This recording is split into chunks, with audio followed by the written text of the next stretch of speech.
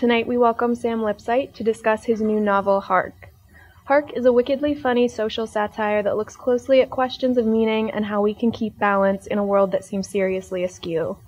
Hark exhibits Lipsyte's potent blend of spot-on satire, menacing bit players, and deadpan humor, as it considers and grapples with how hope can exist in a moment saturated with information and dread. Sam Lipsyte is a novelist and short story writer, author of many novels and collections, including Homeland, a New York Times notable book, and winner of the first annual Believer Book Award. He has been a recipient of a Guggenheim Fellowship and currently teaches at Columbia University in New York. Now please join me in welcoming Sam Lipsyte.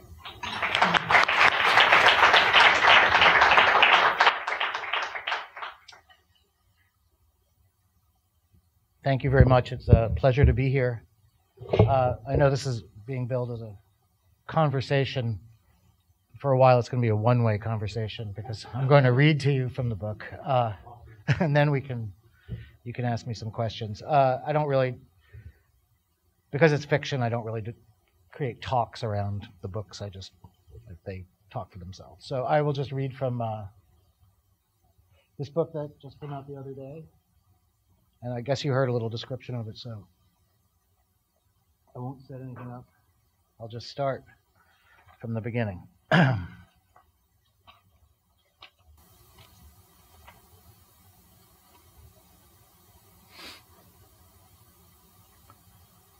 Listen, before Hark, was it ever harder to be human? Was it ever harder to believe in our world? The weather made us wonder. The markets had, the wars. The rich had stopped pretending they were just the best of us and not some utterly other form of life. The rest, the most, could glimpse their end on earth in the parched basins and roiling seas, but could not march against their masters. They slaughtered each other instead, retracted into glowing holes. Hark glowed too. He came to us and was goldeny. It wasn't that Hark had the answer. It was more that he didn't. All he possessed, he claimed, were a few tricks or tips to help people focus. At work, at home, out for coffee with a client or a friend. Listen, before Hark, was it ever harder to find focus? Hark gathered his tips together, called it mental archery. Pretty silly, he liked to say. But some knew better. Some were certain he had a secret, a mystery, a miracle. For what was mental archery but the essence of Hark? And what was the essence of Hark but love? In this hurt world, how could that hurt? The hunters of meaning had found no meaning. The wanters of dreams were dreamless. Many now drifted toward Hark Morner. This is like the backstory. The front story is about a bunch of people and a movement they launched under the banner of Hark, a movement that maybe meant nothing at all, or maybe it did mean something. It's tough to tell. The past is tricky, often half hidden, like a pale, flabby young man flung naked into a crowded square. The past doesn't stand there, Grant ganders. The past clasps its crotch, scurries for the cover of stanchions, benches. History hides. That's its job. It hides behind other history. Fraz Penzig, one of the front story people, knows all about it. He used to teach some history, though he hasn't taught it in a while, not since the middle school cut staff by a third. His wife, Tova, told him that life is not a zero-sum game, but Fraz senses that if it were, he would be the zero-sum. Lucky for him that Tova is still employed. He's grateful for the medical, though he happens to have his health at the moment. Not that it's something you can ever truly own or bequeath, like a house or a houseboat or a parcel of land in the hills, but Fraz does have his health.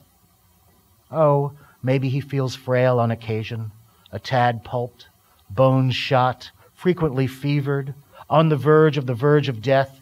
But make no mistake, he's hardy. His twinges, his spasms, his stabby aches, they're chronic, like all the other minor hurts, the gym injuries, the sprains achieved mysteriously on the can. He's terminal, but not quite near the terminus. Like when he had that raisin on his head, went to the raisin doctor. It's nothing, the doctor said. Nothing? I mean, it's something. It's just what people get on the way down. You want to lightsaber that bad boy off? Also, 46 years on this hard turd of a world, and Fraz's mind is still by his lights pure silk. He knows younger types already fried or brined, not just with drugs or booze, but merely from rising in the morning, moving about in their private biospheres of panic and decay, the hours at work, the hours of work at home, the hours of work with spouses, fathers, mothers, children, the stresses laced into the simplest tasks, the fight or flight responses to kitchen appliances, not to mention the mighty common domes with which the individual bubbles ven, the fouled sky, the polluted food, the pharma-fed rivers full of sad-eyed oxytrout, the jeans on outlet shelves and their modalities of size, skinny fit, classic fit, fat shepherd fit, all dyed a deep cancer blue. And the wave rot, of course, the pixel-assisted suicide, the screens, the screens, the screens. Yes, Fraz is lucky, privileged if you please. Not just to be alive, but to still live here, his locus, his home grove, the city that never sleeps, but paces its garret in a nervous rage, the city of his kin. Once he had some vague ambitions, semi-valuable skills. Now he tutors school kids part-time, does favors for an old friend of his late father. He's lucky Tova's affections don't hinge on his ability to generate revenue. Or maybe her affections hinge on nothing now. But fie on such wallow world musings. Fie on these flurries of own negs. Today he will shrug off the cape of self-hate. Fraz has upsides. He's a doting father. He's one of Hark's apostles. He spreads the word. Also, he's rich in nutrients, solid from the gym, with, despite a certain overspreading doughiness, some noteworthy detail on his tries and delts. Truth is, he'd rather be a male waif. But he got Jude, he can say it, on the genetics. His narrow band of endomorphic choice will always come down to this: lard barn or semi-cut chunk. Today, he's headed downtown for a meeting with the Mental Archery Brain Trust. Kate Rumpler, the young heiress who funds their institute. Teal Baker Cassini, the discipline's leading intellectual light. And Hark Morner himself, their radiant, inscrutable guru.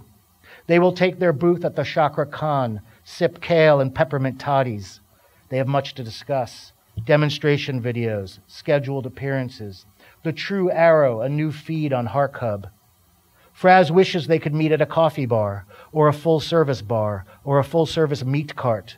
He likes the street meat, the tangy skewers. He doesn't mind the toddies, but the candles, the garden scents, menace his dainty machismo. Listen, such are the sacrifices one makes for the cause, for mental archery, for love. Today, Hark and Fraz ride north toward some bluffs above the Hudson. Pickering, New York, once the largest manufacturer of frozen waffles in the country, has invited Hark to speak on the rudiments of mental archery. Near the town, an ancient billboard juts from a cliff. Boys in earth-tone plastic helmets clutch honey-brown, frost-stippled discs. The tagline reads, "Gentlemen, start your toasters." Fraz recalls this ad campaign from his childhood, though he remembers it as, "Gentlemen, start your waffles." Could the company have survived longer with his version? Fraz berates himself for foolish speculation, then berates his inner berater for stifling winsome or playful thoughts. For from such lazy perambulations through the noggin's grottos, profundity can effloresce, ideation's lush, dark bloom. But now he's thinking too much. Clumps of overthought thoughts accrue, cloud him. Fraz switches to a vacant setting, watches the roadside world slide by. Fields, houses, malls, rivers, malls. In mental archery, this is called unstringing your bow. Hark unstrings his bow a lot, falls into silence, self. Fraz turns from the window to study Hark, the soft electrics of those gold-flecked green eyes, the ninja sinews in his neck, the spiky, creamy meringue of his hair. Sometimes Hark appears born of a fabled tribe from a fold in space. Today he's a young man on a bus. He hunches, scribbles in a battered yellow journal. When Hark does speak, his voice is an enchanted river with roars and hushes and thick crystal swerves. It carves a course for Fraz to follow, to flow toward, out from his fetid backwaters, his brack stink. Fraz met Hark by chance in a bookstore. He ducked in out of the summer heat to kill time before a tutoring gig. The streets were a hot, greasy griddle, and Fraz was bent on the assassination of a tiny segment of time. Also, he wanted a book. He was depressed about the political situation, and he wanted a book that was either about the political situation or not about the political situation at all. This book would either explain with unerring exactitude the intractable shittiness of the political situation, or it would transport him to another place, a magical forest of shittinesslessness, for example, or perhaps transport him to another time, a time that did not flinch in the face of Fraz's determination to kill it, that did not almost literally, but not obviously literally, fall to its knees, if time can be said to have knees, which surely it can't, and beg for its feckless life. Yes, he was depressed. Or was he just sensitive? Maybe his was the reasonable response to the situations, the political situation, the economic situation, the situations at home with Tova and the kids. Or to bring it into Harkian focus a bit more, the Tova situation, what was actually probably literally known to Tova as the Fraz situation. One had to seize perspective on these things. He could sense Tova's displeasure, her weariness, the qualities in Fraz she once claimed to adore were maybe not such adorable qualities anymore. I'm going to skip ahead a little bit.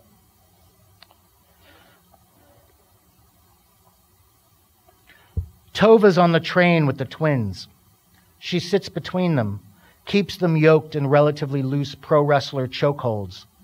They are temporarily immobilized and thus unable to assault each other or fellow riders, both of which are distinct possibilities with these maniacs, especially this morning.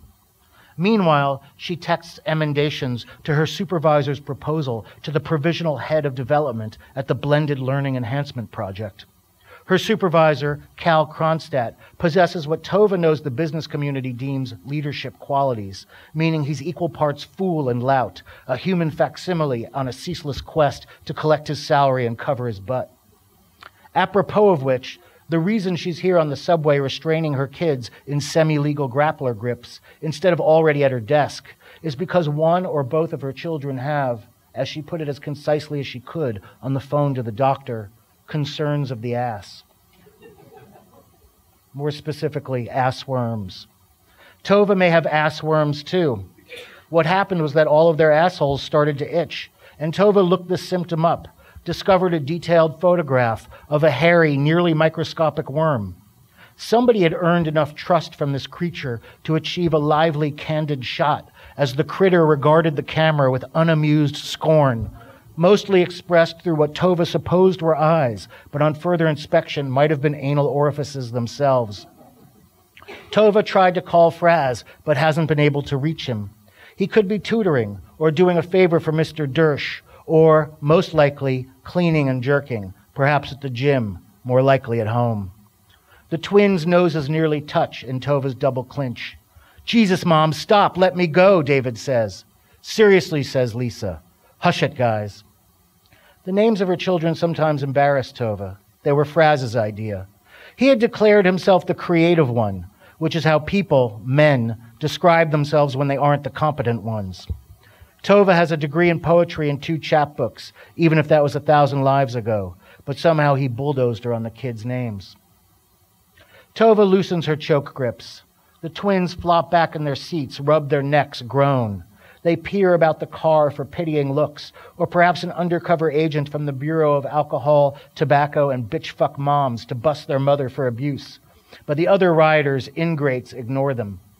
Grown-ups are sick, thinks Lisa, and maybe David does too, since their 8-year-old twin minds beam thoughts and emotions back and forth, or at least that's what it feels like, or what people tell them it's supposed to feel like. Tova asks her children if their assholes still itch. "Not as much," David says. "Not as much," Lisa says, mimics the high, sweet tone of her brother's voice, reaches out for a nasty flick of his earlobe. "Mom, she's bullying me." "Live with it," Lisa says. "Both of you stop at once." Tova's itch is faint at best. Could it be that new cheap detergent Fraz bought, so proud of his thrift? She never did see a worm, except in the photograph, but it looked so real and wanting to nestle in the rectums of her family. Did she overreact? How can an overworked working mother overreact? The intestinal canals of your precious spawn teem with maggots. Your husband slacks off on a job that barely keeps him in breath mints, and your dolt of a supervisor gets promoted based on your due diligence. Overreaction is an impossibility. Maybe the doctor will have some cold, soothing cream.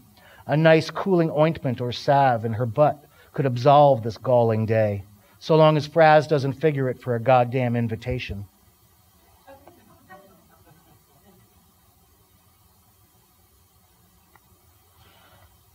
Okay, I'll just read a little bit more.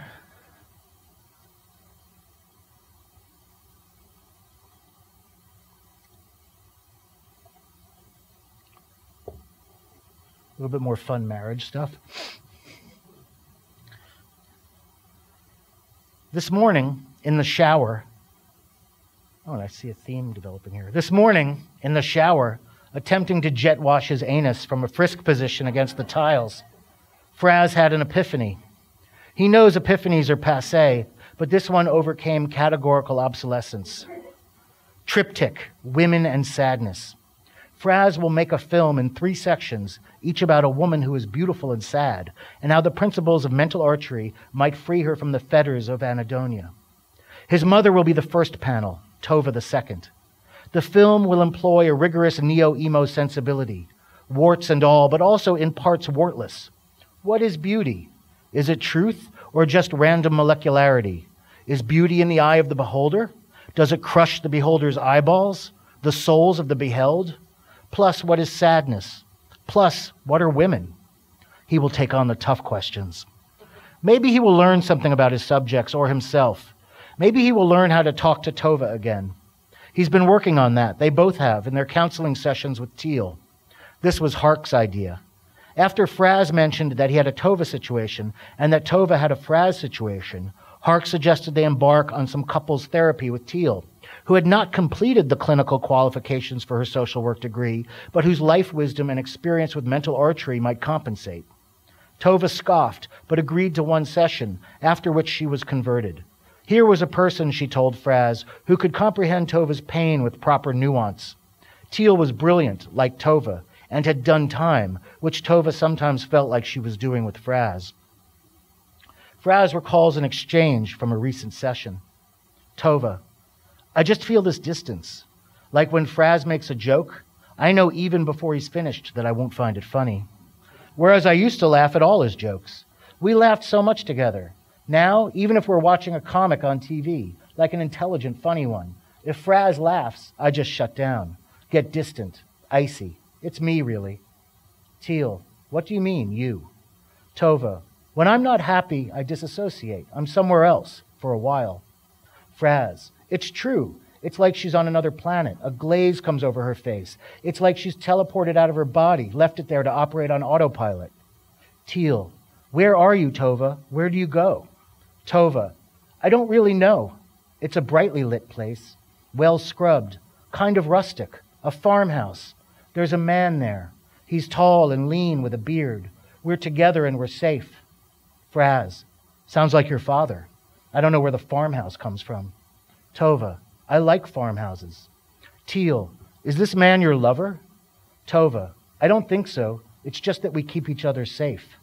Teal: do you have lovers in this rustic place, this safe farmhouse setting? Tova: I'm satisfied. It's like the whole deal, the farmhouse, the field, the trees. They are all my lovers. Fraz: she'd rather fuck the scenery than me. Teal: accept it. Fraz: what? Or fight for her. Fraz: fight her rural fantasia? Teal: you want her back on your ding-dong? Fraz: yes. Teal: then string your goddamn bow and declare war on her dumb fuck bourgeois fantasia. Tova: you have to destroy my fantasia, Fraz. Fraz: is this what couples therapy is normally like? Teal: I don't know, I just started.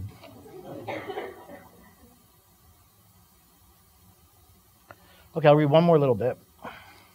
This is much later in the book, and the daughter, Fraz and Tova's daughter, Lisa, has had an accident, and she's in the hospital, and as you may have gathered, there's a movement called Mental Archery, and Hark is their leader, and they're going to all gather together and do a group focus to try to heal Lisa. And so a bunch of them are driving up back to Pickering, the town we were hearing about earlier. Fraz rents another used Northern European sedan, collects Kate, Teal, Schnitz. Fraz has his driving moccasins, his baby tush gloves. His being is tuned to the life pulse of Lisa. It's not up to his daughter, whatever Dr. Musel thinks. It's not up to Tova, or Nat Dersh, or Marty Lenz, or the Nazarene, or Muhammad, or Vishnu, or Johnny Cash. It's up to Fraz, and one other. Tova decides to stay by Lisa's bedside. I believe you believe, she tells Fraz, but I'm staying with my girl. Okay, says Fraz, just don't cock-block the focus vibes. Get the fuck out now, says Tova. Fraz roars northwest toward Waffletown. Teal navigates, or rather, provides play-by-play of the cobalt dots crawl across her phone screen. Meg Kenny, Hark's new spokeswoman, has confirmed that Hark will present himself at 5 that evening. A knocking, followed by a loosing. Thousands of imaginary arrows in the sky, the mass betrothal of spine and flex. Besides his one announcement last week, nobody has heard from Hark. Meg manages all communication. There is much chatter now on the Harkist street about her newfound command. She is a mystery to Fraz, but he surmises from her posts she is passionate, dedicated to mental archery, in love with Hark, and possibly insane.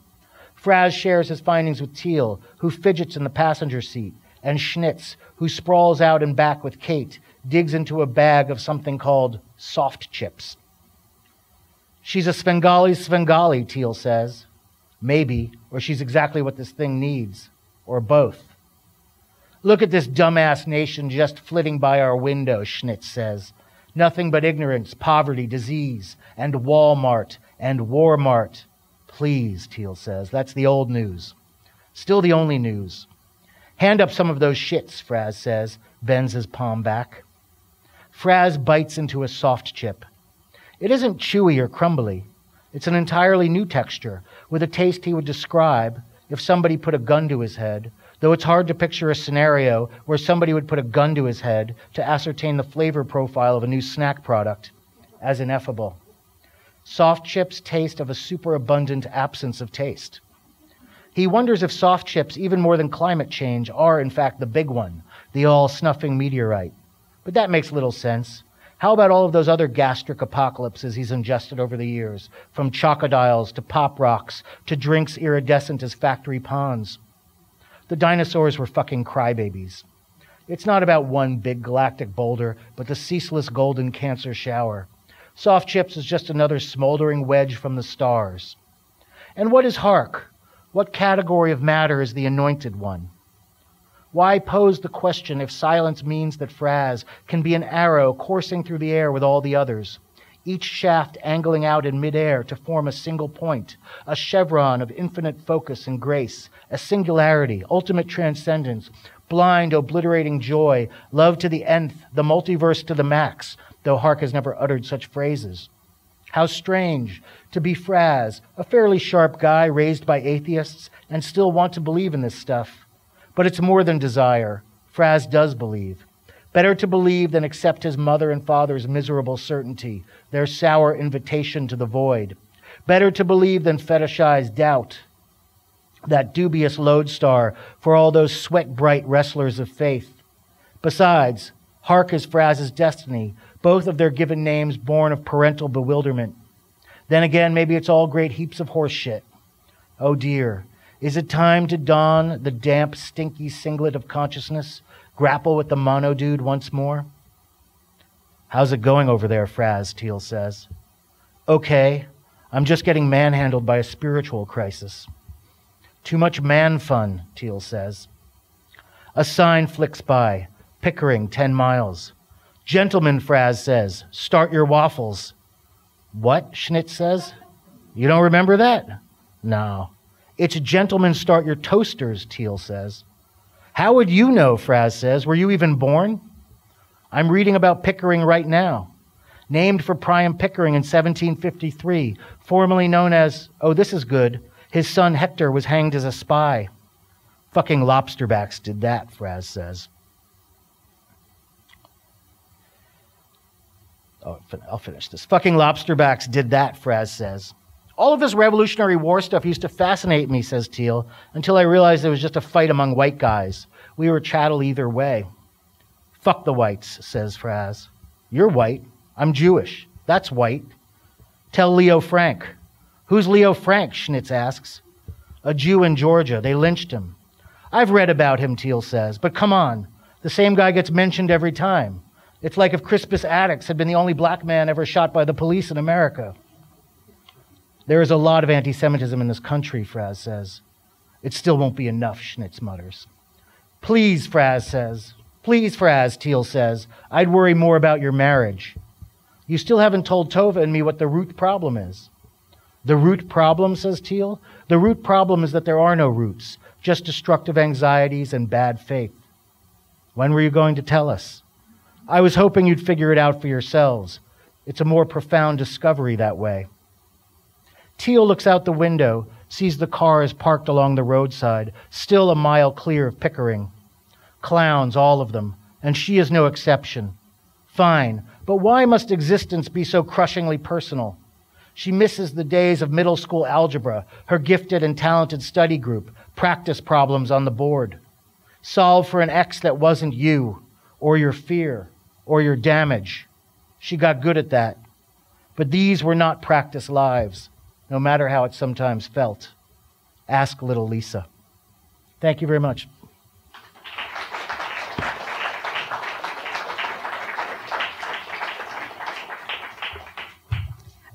So I do have a wireless mic because we're filming, so if you have a question, raise your hand and I will get over to you as fast as I can.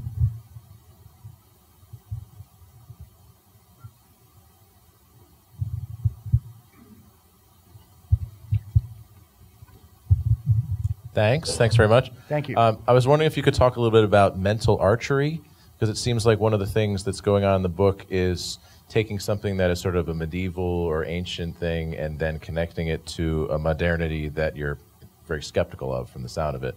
So where's that coming from and how does that play out?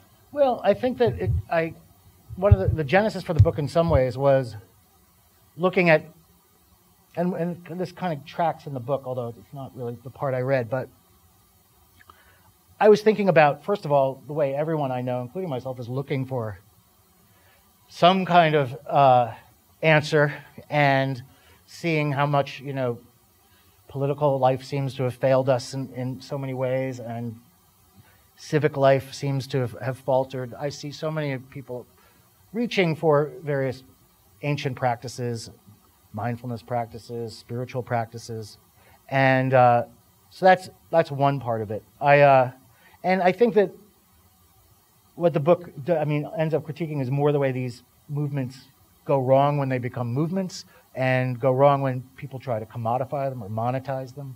And a profit motive enters into it, which is what happens in the book.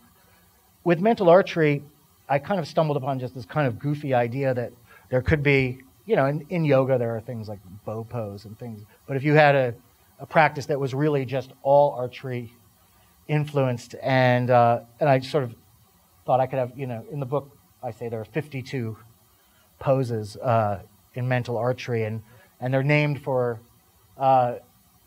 various figures from various traditions around the world, because obviously every culture has some kind of archery tradition, and some medieval and ancient, lots of ancient mythology has archers, and medieval stories have archers, and there's a running gag about William Tell as well in the book. But so it was kind of a pleasure for me to dip into all of those traditions and stories and create my own ridiculous mindfulness movement. And I think that I'm probably, I guess I'm a failed cult leader, so all I can do is dream them up for the book. But I think that's how it started.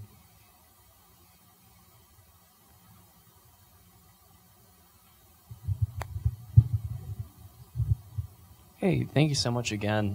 Thank you. Those passages really highlighted your wonderful sense of humor. Oh, I'm thinking back to sharing a short story of yours with my coworker who is trained to become a doula, and I don't think I've seen someone laugh as hard as when she read that story about the male doula. Right. So I was wondering, well, what do you think makes something funny? That's a great question. I think that one of the things that I find a source of humor in my work anyway is often the gap between what a character thinks is happening and what's really happening. Often the gap between what a character thinks he or she can control versus what is completely outside their control. So sometimes that can be a source of humor.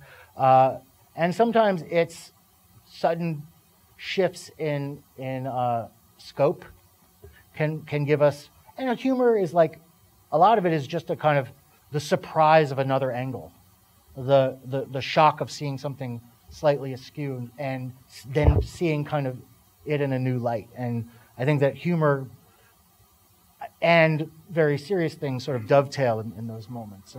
And that's the kind of humor that usually excites me the most. Also, I find a lot of humor in the way, even with the best of intentions, we miscommunicate and we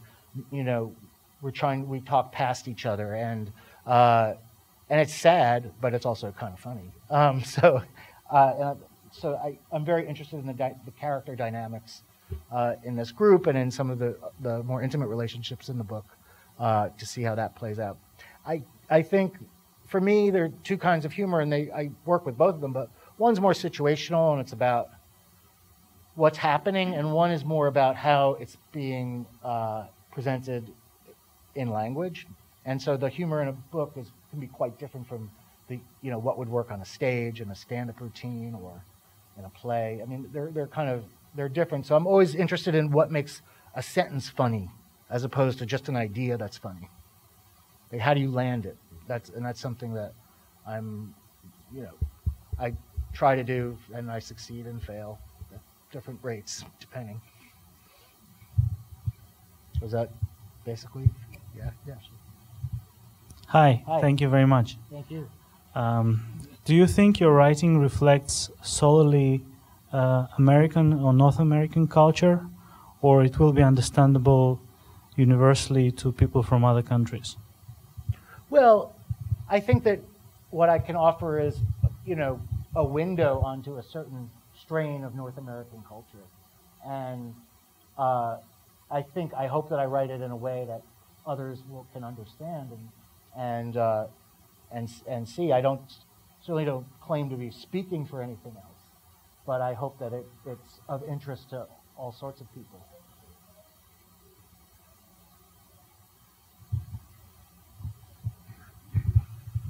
I realize that when it's fiction that the characters that you develop in your books aren't really real people, but I notice it seems like... It's very important to remember that. Yeah. Especially because I have some family here. But it seems like, I was thinking here, you could start introducing members of your family, and these are characters in the book. But it seems like some of the characters and the situations they have and the interactions are based on things from your life. And in a way, I mean, all of your books, to me, seem to be about the same thing. People placed in a culture, a society where the situation is somehow difficult and how they maladapt to it.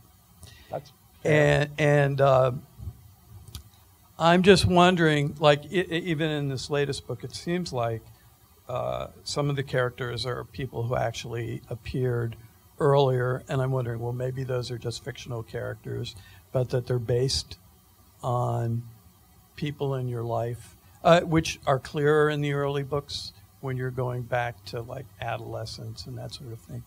But I'm just kind of wondering, because to me, reading these, well, the great things about the books, one of the great things is the language. And you're pushing things to an extreme. And that's, I think, where the comedy comes from a lot of the time. But the way you do it also, I haven't finished this new book, but it can turn into a nightmare fairly quickly because you're looking at things that people, at daily lives and the way people live, and you're taking it just slightly to a new place, pushing it a little bit, and it becomes a little disturbing. So I don't know. I guess the question is how you see your characters informing what's going on in society, and where does that continuity come from? Well, first, thank you. I think I'll be taking you on the road with me to explain my work. Well, it's funny because some of the, I always say it's not autobiographical, but it's there's a lot of emotional autobiography. So, of course, you're drawing from a history of feeling and a history of thought and, personal history of feeling and thought. And then various aspects of people in your life kind of blend together at times. And, years ago, I got this phone call at midnight from 3 old college friends who were sitting around drinking and had all decided that they were the basis of a character in one of my books. And they had taken bets and they wanted to know which one it was. I handled it by saying it was all of them. But the other thing that's interesting I think most writers make up a lot of stuff and then draw from a lot of reality. But I think that the strange thing, I think you were pointing to this, a strange phenomenon that I've noticed now later in my career is that because I have used characters in various books and they travel from book to book. And so Tova is a character who first appeared in some short stories a while back in a book called The Fun Parts. And so I don't think of her as a real person, but I am thinking of her as somebody who I'm tracking, who's now older, who's in a different stage of life. And it's the same person. And so in this imaginary world of my imaginary, she's gotten older and she has kids now, and what is she up to? And so that's a strange thing because you're not thinking about real people, but you are over time watching or accounting for their changes. And so they take on a strange life of their own too. So I think both of those things happen. Yeah. Like the gentleman to my left, I really did appreciate the passages you chose and the humor and the timing of it all.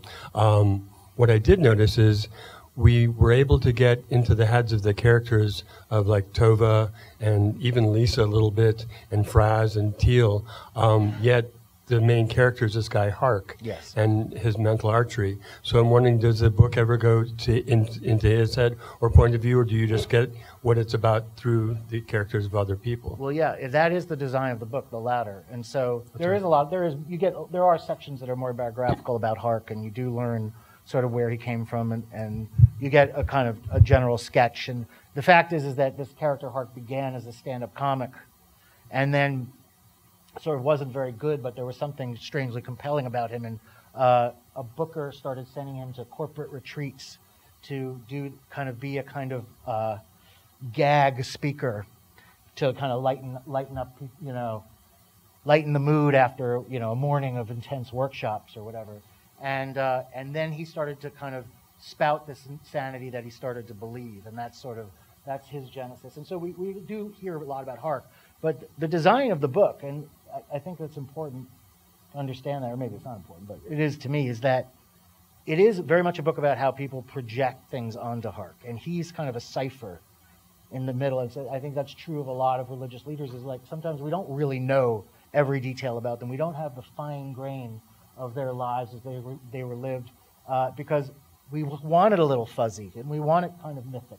And so that's what's happening in this book. We have stories about Hark, and we have bits and pieces, but it's really in terms of the conventionally developed characters, those are all the people around him. And we kind of are in their heads and learning how they're thinking about themselves in relation to Hark and in relation to other characters. But at the center is this force that people are or a screen that people are projecting themselves onto. Oh, thank you. We have time for probably 2 more questions. I won't take one from home. Hi, Sam. With the caveat that writing is supposed to be difficult, a struggle that involves so much self-criticism, so much changes, so many revisions. Are there aspects of your writing, your fiction writing, compared to maybe, let's go back to Homeland, that are easier now than they used to be? And that could be with the process, your ability to see insights or goals or to achieve them. Anything about that is easier, or is it just as horrible as it used to be? Yeah, it remains horrible, but I think that, and the problem is, once you write a book, you only have learned how to write that book, and you're sort of back to square one in some ways. But it is true that the more you write, and you recognize dead ends faster. I think that's what it is. So, like when I was starting out, I would have to make a mistake for a long time before I realized it was a mistake, and I go in the wrong direction forever until I hit the wall, and I can start to recognize, oh, this never ends well when you do this.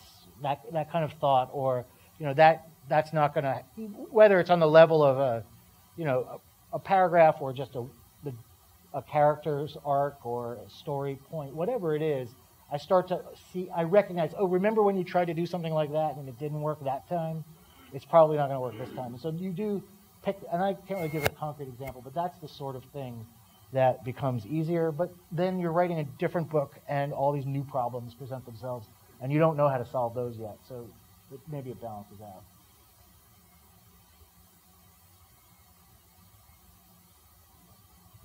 We can do both too. Hi. I was just curious about whether any particular real life cults or movements, provided inspiration in terms of, the Hark thing or, or events in the book. Yeah, I mean, I think that I've always been fascinated by cults. I don't know, maybe it's being a little kid in the 70s has something to do with that, but I remember, lots of hearing about cults all the time as a kid, and I remember movies about cults. I was just thinking the other day about this movie I saw when I was really young that just stayed with me, and it was about, it was kind of like a Mooney kind of cult, and it was called Ticket to Heaven, I think. Did anyone ever see this? It's like Saul Rubinek, if you know who that is. But anyway, it's about some people in a kind of Mooney-style cult who are then deprograms.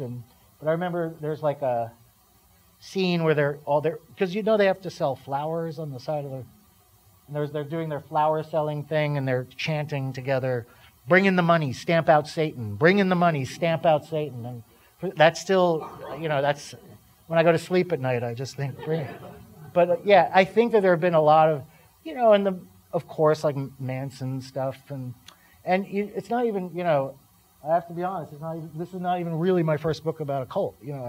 My first novel had a cult in it. So I think I'm very much interested always in institutions. And so sometimes they're kind of more official institutions, and sometimes they're cults. But, cults can become religions, obviously. So it's also a great way to bring disparate characters together. So that's maybe something that I'm drawn to as well, as any excuse to get a group of people in a room, and this is a good one. But yeah, I am definitely drawn to that.